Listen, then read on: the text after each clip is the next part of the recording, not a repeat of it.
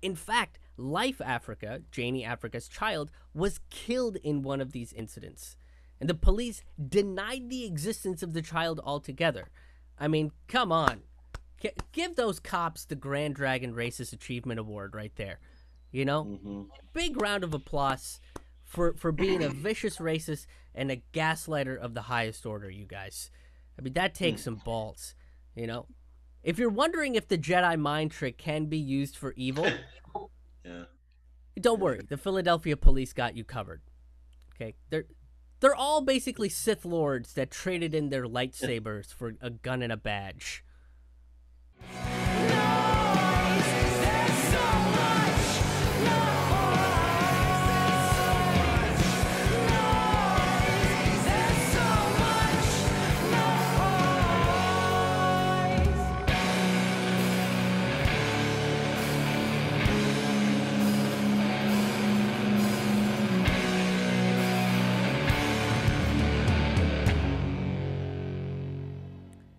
Hello and welcome to a brand new episode of Forkful of Noodles. I'm your host, Krish Mohan. Hey, you guys might notice that you hear a little bit of laughter in the background of these videos, of the Forkful of Noodles videos, and that's because these videos were recorded in front of a live virtual audience. That's right, I perform these shows over Zoom in front of a virtual audience that laughs and participates through the show, and it's a really fun time. And if you want to be a part of that show, you totally can. You can go to my website, krishmohanhaha.com, and snag tickets for these shows. I do them once a month on the last Friday of every month at 8 p.m. Eastern, at 5 p.m. Pacific. They're $10, but if $10 is a little bit too much, if you're struggling financially and you still want to come check out this show, that's not a problem.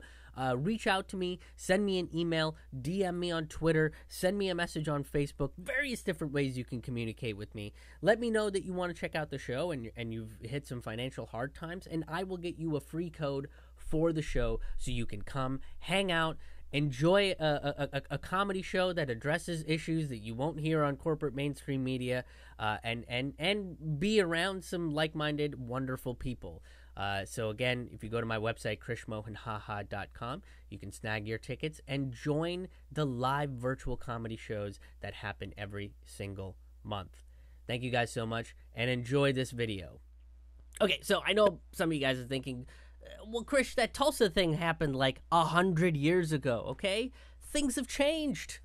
Okay, we got a black president, followed by two of the whitest men you could ever imagine. But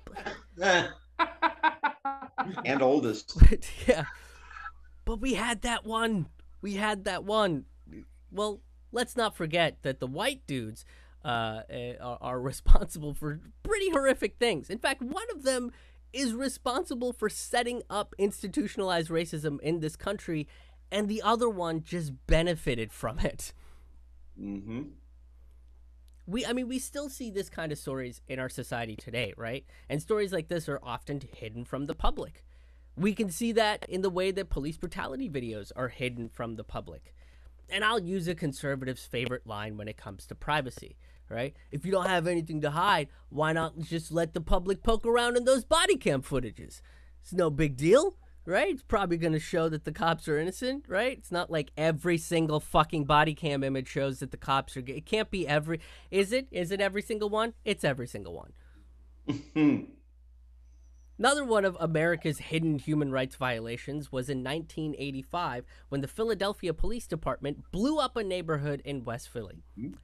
Now, some of you might know West Philadelphia as the homeland of one Will Smith before he gained his royal status. To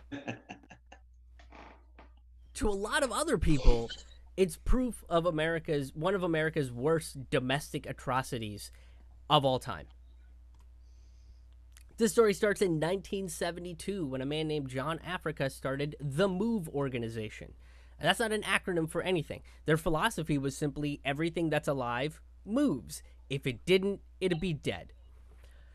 It's pretty simple, and I kind of like it. Go great on a t-shirt. But MOVE were primarily naturists, right? And the whole family took the last name Africa in honor of John Africa. And they believed in nature's law. They stated that true law is self-explanatory and self-enforcing, which means contracts with them were like a page or so and very easy to read and comprehend. You know, they barely use words like thee or thou or client. Mm.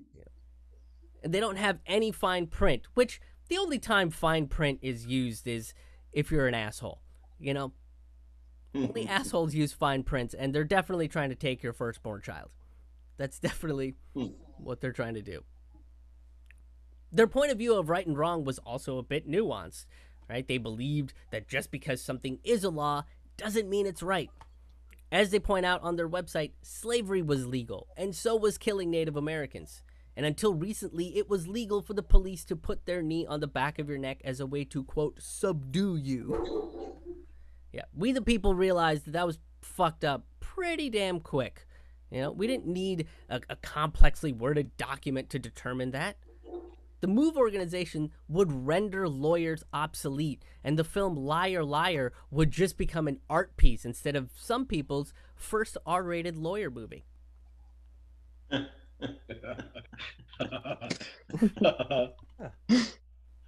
would just be fun. They were also huge environmentalists and believed that all life on this planet is equally important.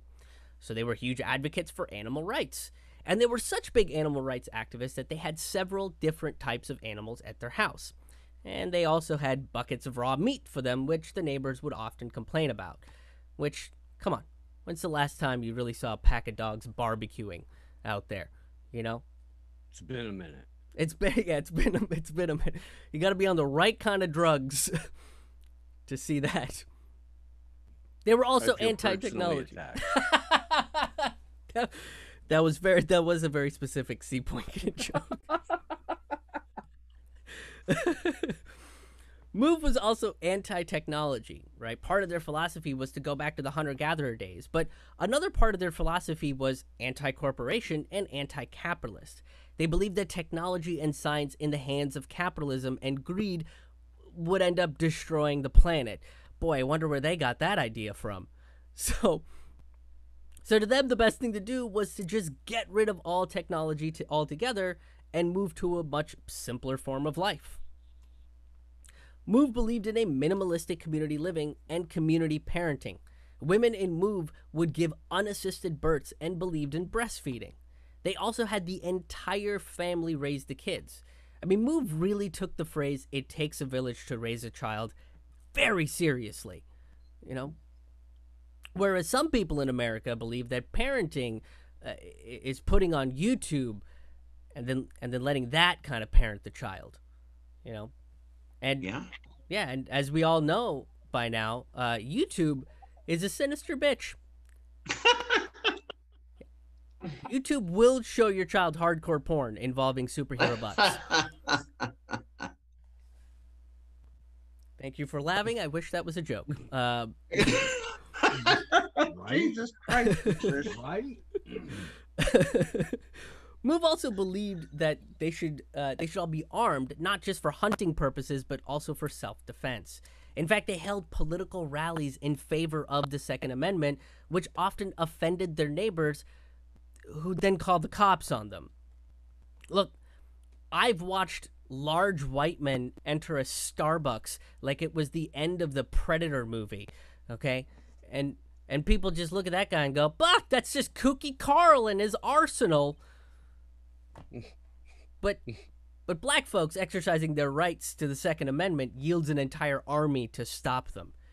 This is why racism is objectively dumb, right? Racists believe that black people to be an inferior race, but fear them for using the same weapons that they do for self-defense. Yeah. Give these people the gold medal for mental gymnastics at the next Olympics. They did it. They won. Nobody can contort their brain like the racists can. Now, most of their altercations with the police would often turn violent. Go figure, right? And these cops would use water cannons to force their way into their homes. And during these bouts of violence, the MOVE women have reported miscarriages due to attacks from the police. In fact, Life Africa, Janie Africa's child, was killed in one of these incidents. And the police denied the existence of the child altogether. I mean, come on.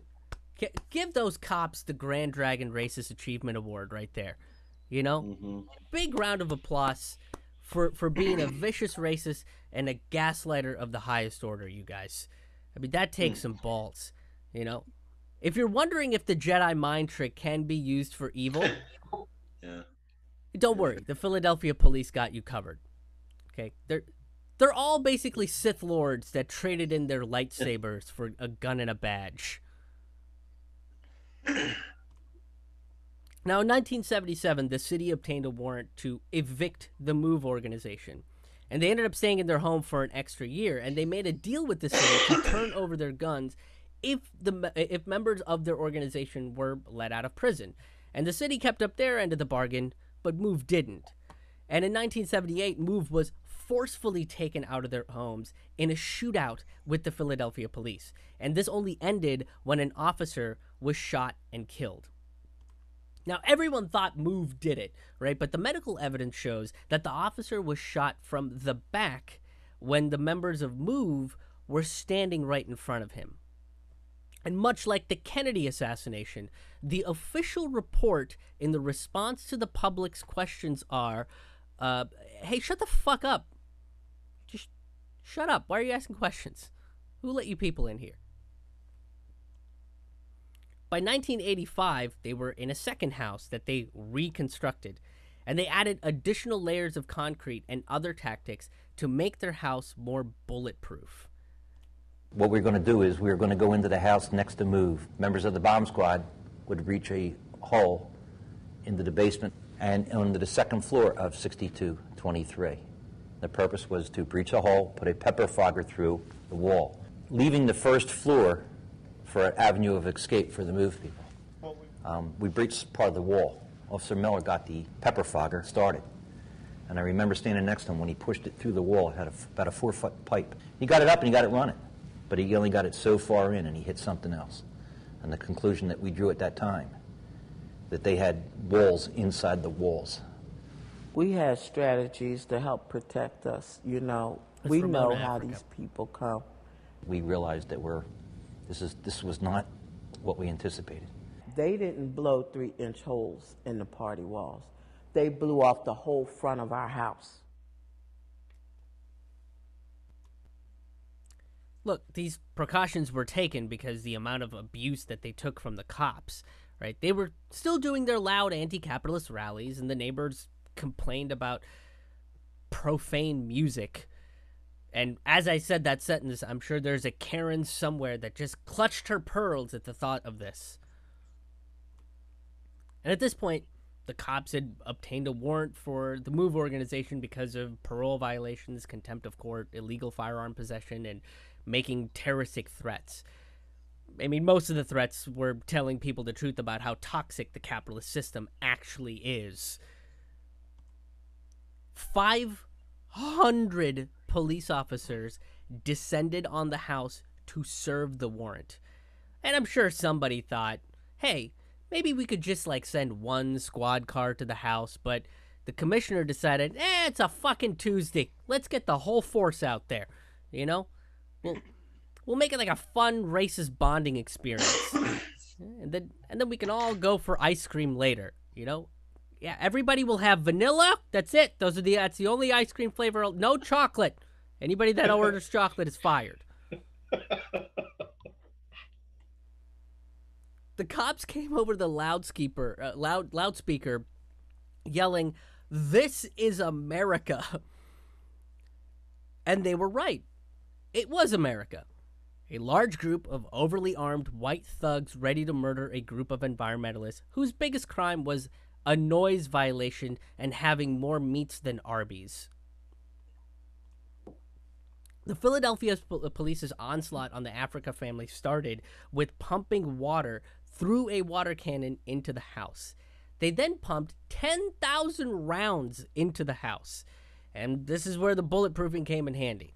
The additional concrete barriers protected the people inside the house. This went on for an hour and a half. And sure, if you're watching Lord of the Rings, They still haven't started their journey yet. But 90 minutes of bullets is absurd no matter how you shake it. Now, after a few hours, Mayor Wilson Goode, who hated the MOVE organization, approved Commissioner Gregor Sambor to use an explosive on the house. Using a helicopter, they dropped 2 C4 bombs on the house. One of them connected with a gas generator on the roof, setting fire to the whole house. Mm-hmm. As the fire raged on, the police commissioner told the fire chief to let it burn and put it out later. Apparently, Commissioner Sambor thought all firemen were also pyrokinetics.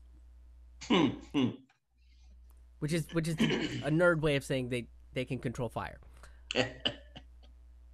But of course they're not, and the fire burned out of control.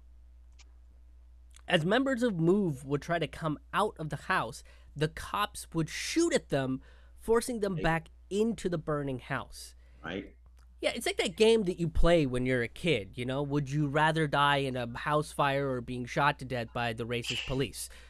And every time somebody brings up a game like that, I always have to ask, why the fuck are we playing this game? What is it? Why are those the only options that are available? Like, can we add a different option? Can we add, like, would I rather die in a house fire or, like, pet puppies? Because I would choose that one is, like, an easy, like, can we have, like, a nice option? This is why I don't get invited to parties very often. By the end of all this, 11 people were dead, including John Africa, and 5 of them were children. 60 houses were completely destroyed, and 250 people were left homeless. The only survivors from the Africa family were Ramona and 13-year-old Birdie. Ramona was arrested and incarcerated for 7 years for rioting and conspiracy after the cops bombed her house. This is like punishing a serial killer's victim's family for not being, quote, careful enough. It's like going up and be like, look, Mrs. Rodney, okay, if you were a better parent, your son wouldn't have been eaten, okay? Now we're going to let Mr. Dahmer go back to his house and live out his days as an upstanding citizen who has taken population control under his supervision. Otherwise, heads are going to roll. Otherwise, heads are going to roll. This is protocol, you guys. Now, a commission that investigated the incident found the event to be unconscionable and determined that the neighborhood wouldn't have been bombed if it were a white neighborhood.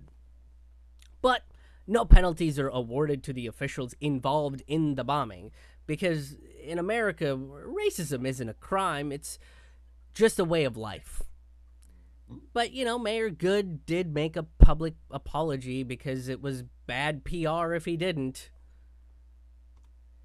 And I'd like to say that this is where the story ends, but nope. This is the post-credit scene to the horrific MOVE bombing incident. Now, the residents of the neighborhood were promised rebuilt homes, and the city chose a cookie-cutter contractor to rebuild the houses on the cheap, which yielded homes to have some problems. And one of the mayors straight up said he doesn't care about what happens to this neighborhood. Finally, Mayor Rendell, we got an agreement with Mayor Rendell he was going to fix the major problems with the houses. We asked Mayor Rendell, could we have a second opinion about the condition of our properties?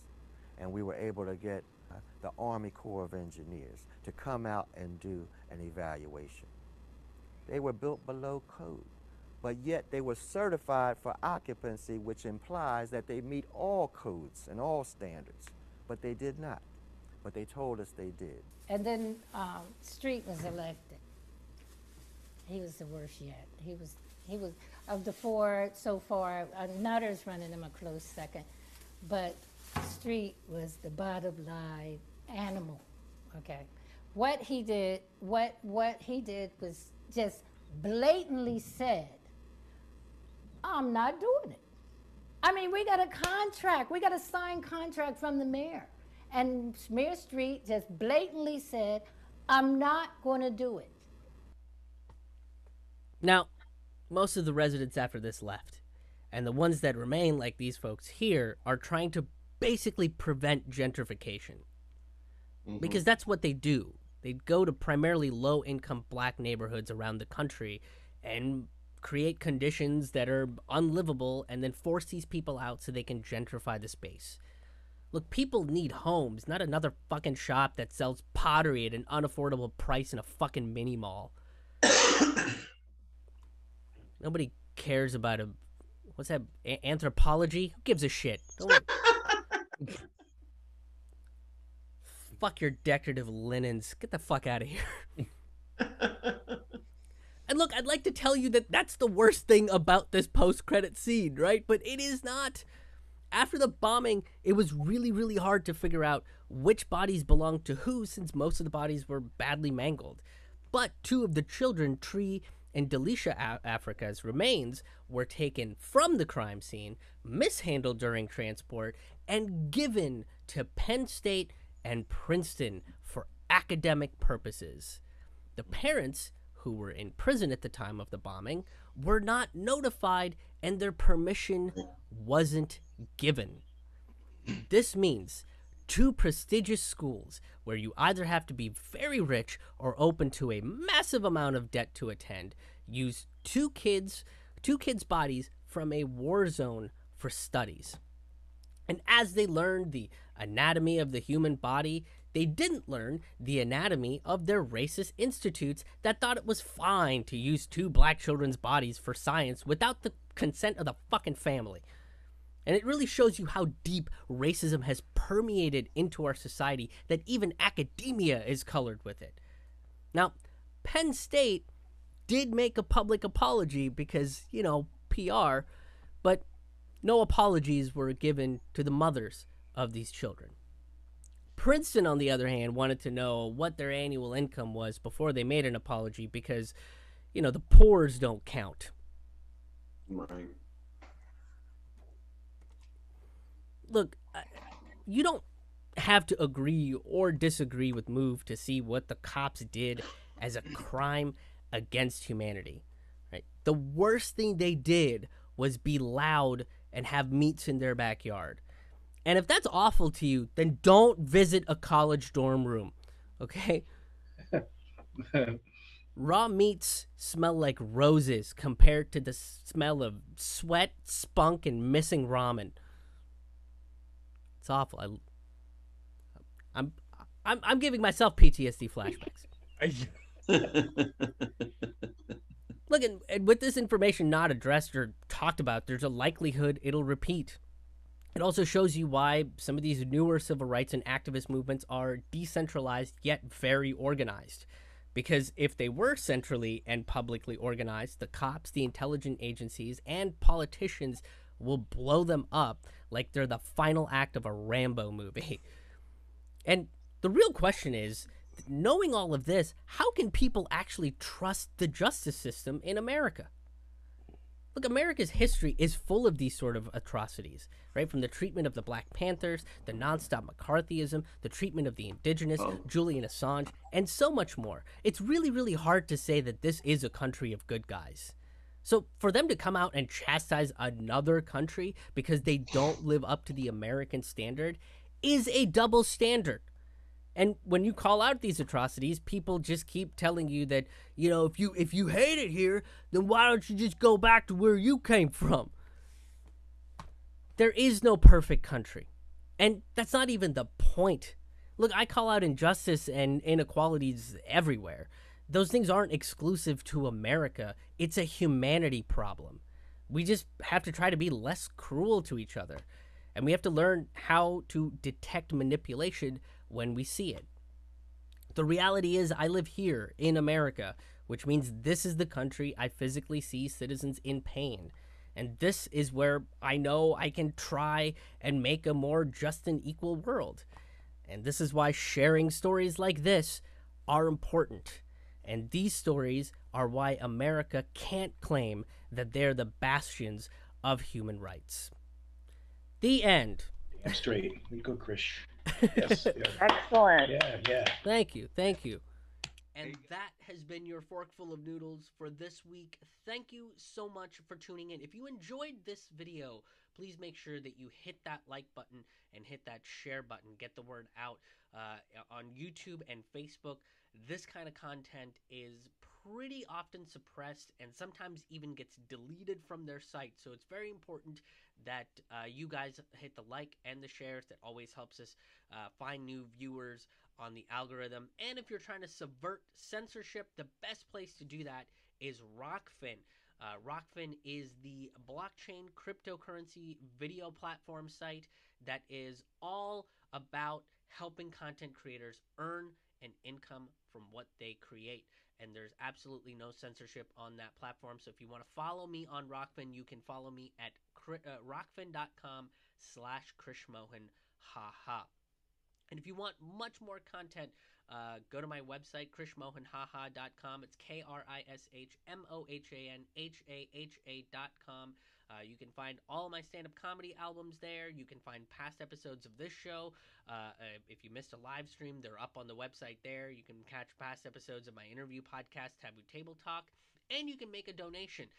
If you're on stable financial ground and you want to help support the show financially, you can do so directly on my website by making either a one-time donation, which acts as some super chats, as it were, or you can become a sustaining member, which gets you free tickets to the virtual and, when live comedy comes back, live comedy shows, as well as additional bonus content, which includes stand-up comedy shows, and you can ask me questions and leave comments for me as a sustaining member as well. So once again, you can go do that over at krishmohanhaha.com. It's KrishMohanhaha. Thank you very much for tuning in, and there will be a new episode next week, so stay tuned.